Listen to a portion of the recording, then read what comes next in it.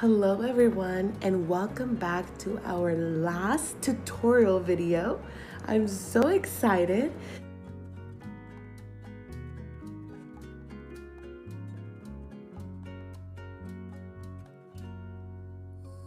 I know this part of the tutorial right here, just this small clip, I did not realize I was way off frame, but it's okay because we're doing something that we've already done before.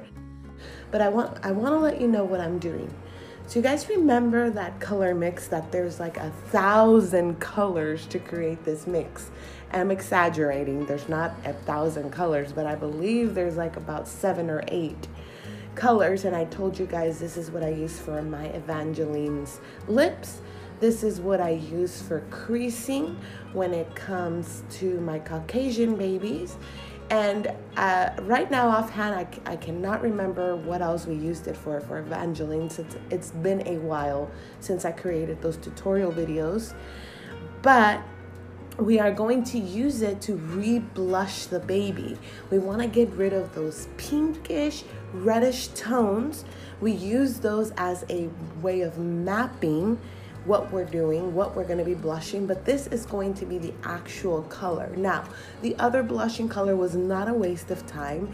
It is a way of building up color, but now we're going to add this color on top of our rosy tones, and it's going to give it a beautiful, not magenta, but purpley blushy look. So I'll explain more when we get to the other limb, but again, we are blushing everything that we've blushed before with this beautiful color. I'm also applying this color around the creases. You guys just saw that a little bit on that limb. And what I'm doing there is just creating depth. I'm not doing anything fancy.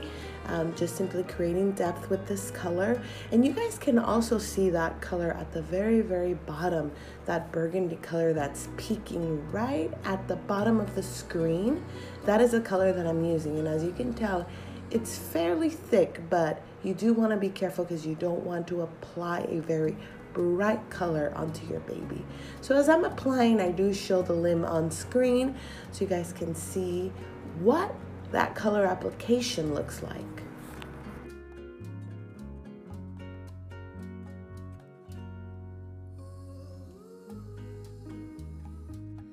And as you guys can see right here, I do this very random mark on the doll. And it's not very random. It's just creating this sort of a blushing effect on the skin. Just a little small blushing effect. Nothing simple, just a little swirly circle, and then I just blended it out. I tend to do that a lot on the limbs, just to create a little bit of blushing throughout the limb so it doesn't look so blah, so that it doesn't look like there's only blushing on the creasing. Does that make sense? So it makes it a little bit more uniform, more, I think it definitely helps with realism.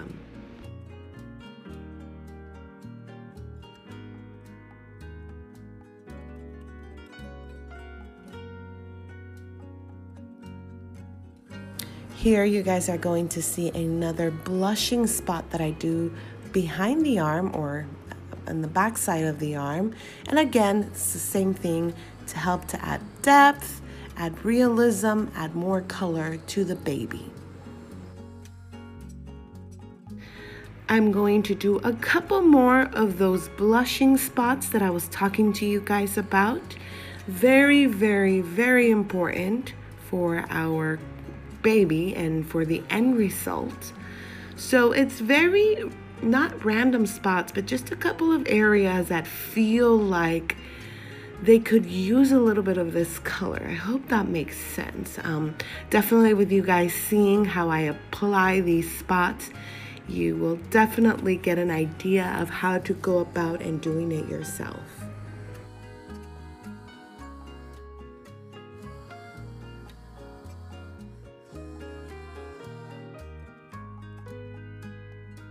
So here you guys get to see a little bit of that blushing that I do on the wrist here.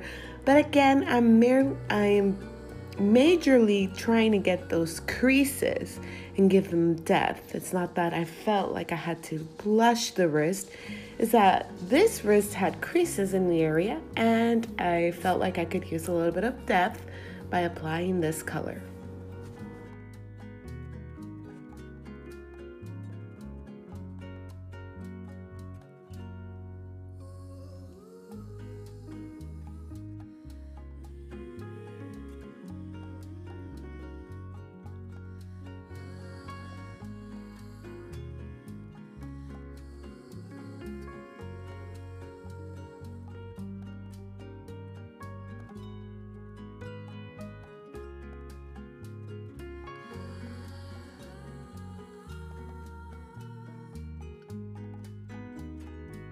Now, for the next few seconds, we do get on frame with this limb, and you guys will see the finishing steps of this arm. And not only that, you guys will get to seeing what work I have done on this arm, what that work looks like.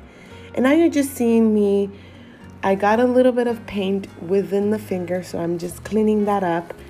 And yeah, I let me know what you guys think. I absolutely love this color.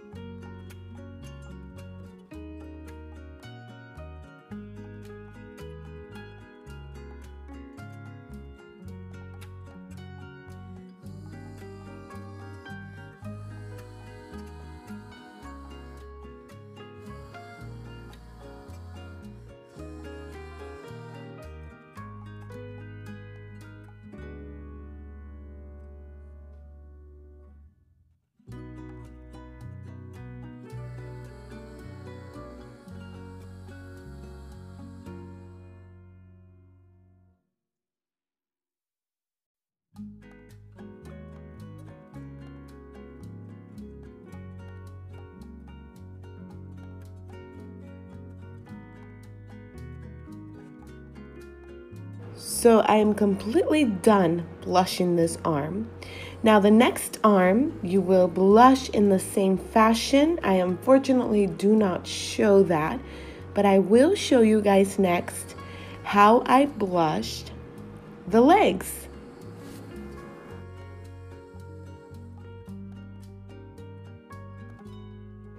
So we're going to start off by adding some of this color near the toes, so the creasing near the toes.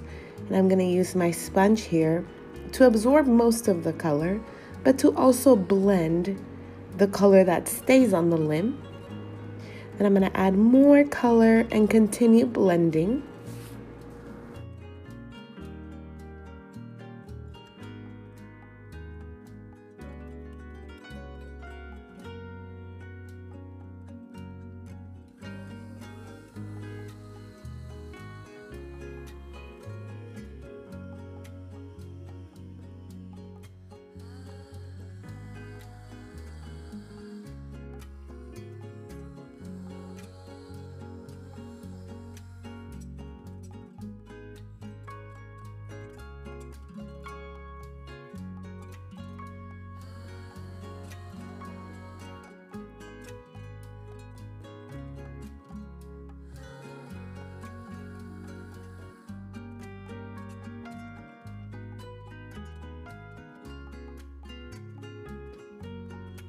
Once I am done blushing this area, I'm going to blush the knee and the thigh in the same fashion that you guys saw how I did the arm.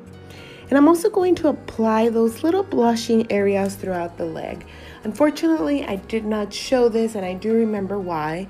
It was because it was getting a little difficult to continue recording with my phone, because around this time was when my phone kept dying on me. And I can't remember what other things happened. So I am explaining to you guys exactly what happens with this leg. Now, as I am playing this replay, I do want to explain a couple of things. So when you guys blush the next leg, you're going to do it in the exact same fashion as we did this leg. When you guys blush the other arm, definitely do it in the same fashion. There's nothing mysterious, so don't feel scared. We're simply blushing our fingers. We're blushing the elbows or knees, depending on what limb you're working on. And then we're blushing around the thigh, so close to that ring area of the leg. And then when it comes to the arms, of course, we're blushing the shoulder area. And along with the tips of the fingers, don't forget to blush the inside of the hands, the knuckles. And when it comes to the foot, don't forget to blush the little toes and the bottoms of the feet. Also, another thing I do not show is the face. I do not add any of this blushing color to the cheeks or anything like that, but I do apply it on top of the lip. So where we have the little indentation right on top of the lip, so that area, I'll definitely have to bring up a photo of Evangeline.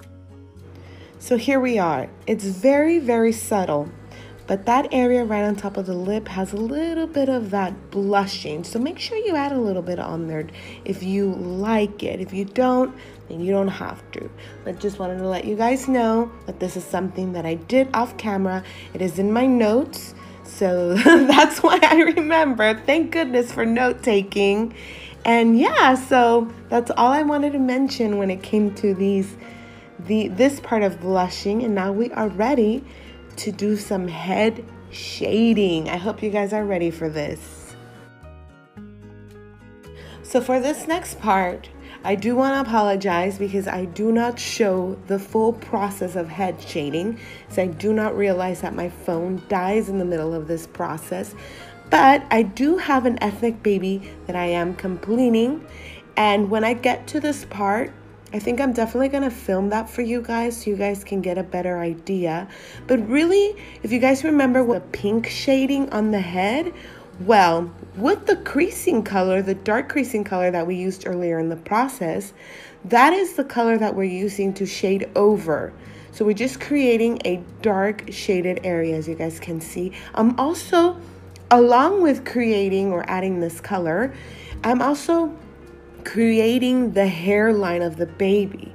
So that's why it looks a little boxy, and I don't mean it to look boxy, but that is about where the hairline is, and it blends very nicely once you add painted hair, little tiny hairs.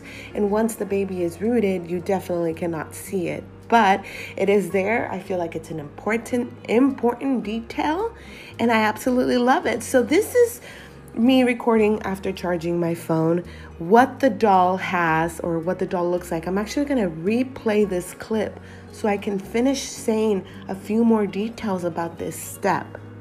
So along with the head shading, there are two other spots on the limbs of this baby that you will need to apply this color to in the same fashion. So basically you're just coloring over.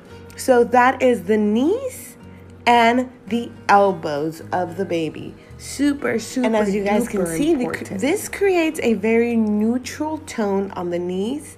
And I know you guys cannot see the elbows, but it's the same effect. So it almost looks like, whoa, like, okay, the blushing totally goes with the ethnicity of this baby. It's not just bang, I'm pink. No, like everything is tying together. Finally, you guys are seeing the final steps and how truly Evangeline came to look the way she looked in person. It's beautiful. It's absolutely beautiful. Now, the next detail, again, I don't show on camera, and that is brightening the detailing with yellows. So what we're doing here is we're shading underneath the eyes, we're shading the nose with this color yellow. Not necessarily shading, but just applying this color to those areas to give and enhance the look of the baby's face. And again, I'm going to replay this short clip just so that I I can finish explaining here. So after you guys do brighten up those details with the yellow, so you're gonna do the yellow under the eyes and on the nose, you also wanna recrease your baby. I recrease my baby many, many times throughout the reborn process, and that's how we create a dark effect versus trying to create that dark effect the first time around. I like to build up my color. It's the easiest and less stressful way to do it, and I absolutely love it.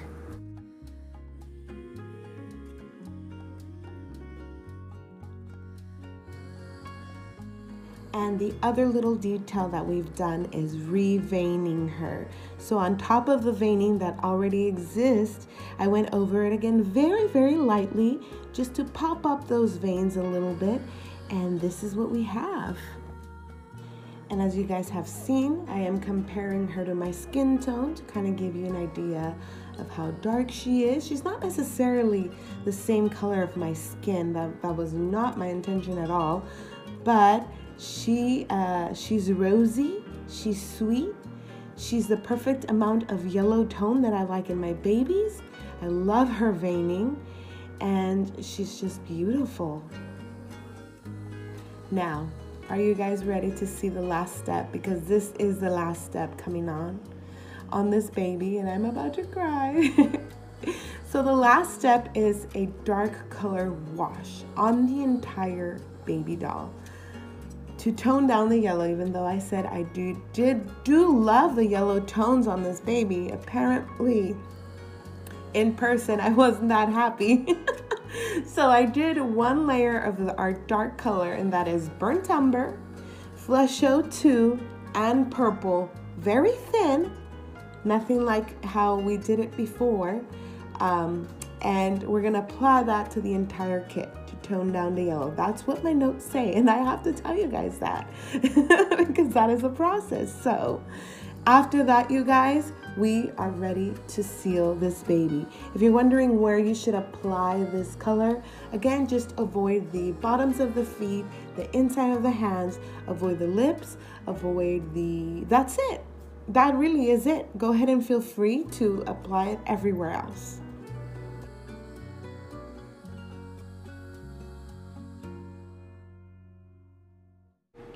So for our sealing, we're going to be using the Genesis Heat Set Paints Thinning Medium. And this is only applied to the head. And the reason that is because I still want to give the face, mainly the face of the baby, a natural glow. And in my experience with using thinning medium, I definitely get this beautiful glow. If you do not have thinning medium, you can definitely try using satin varnish. Just be careful because that satin varnish is definitely more illuminant, more glowing, I should say, than thinning medium. If you don't have thinning medium, I get my thinning medium from the Jerry's Artorama website, and it's only $13 for this big, I believe it's 4 ounces. So that's a really great price. So Jerry's Artorama, love to shop for my Genesis Heat Set paints from them. So I'll go ahead and let you guys watch the remaining of me applying this thinning medium to the head. Now when we move to the limbs, we're gonna do something a little bit different, and I'll talk to you guys then.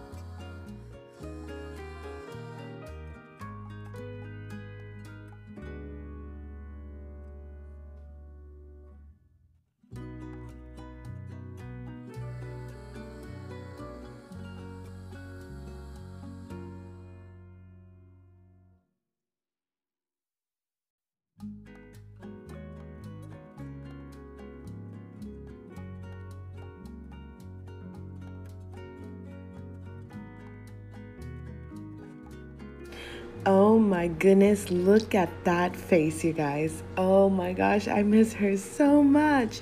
She's adorable.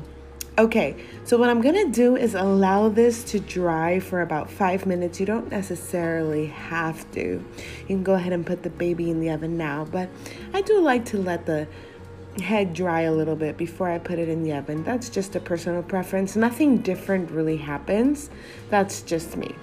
Okay, so now when we're gonna do now for the limbs, we're actually gonna use matte varnish, some thinner, and then we're gonna add in our Genesis Heat Set Paints thinning medium. Now, the reason why I decide to do this is because I don't want my limbs to be as shiny or as glowing as the face. I want the limbs to be as matte and as neutral as possible. Now, if I apply direct matte, I notice that the limbs look very dull, very, very dead, very like, oh my goodness, they need that glow. You know what I'm saying? So that's the reason why I add thinning medium, because I don't necessarily am looking for the matte look. I am looking for a matte look, but with a little bit of glow, not necessarily like shiny. So if your baby is looking a little shiny, you are adding too much thinning medium. So that's how you kind of measure yourself, I should say. But I've also noticed that every doll kit is different. There are some doll kits that do not get shiny at all. It's crazy. And I'm not only adding this because Evangeline is shiny. Her fingertips were very shiny. I'm adding this also because it's a sealer, I should say, and it'll seal my paint 100%. As long as you cook this appropriately and we don't have any raw matte varnish or thinning medium on the baby, then the paint should not and will not come off. That has been my experience. This is why I like to seal at the end. So we seal the color in and we should have no issues at all. So yeah, so that is the magic mix. And now I'm going to apply it to the limbs.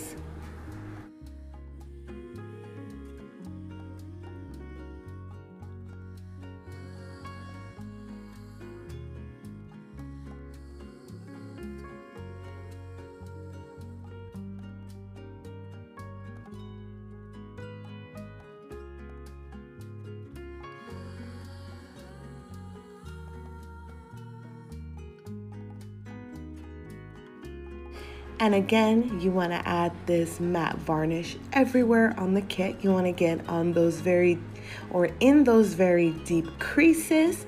You want to get it everywhere on the baby.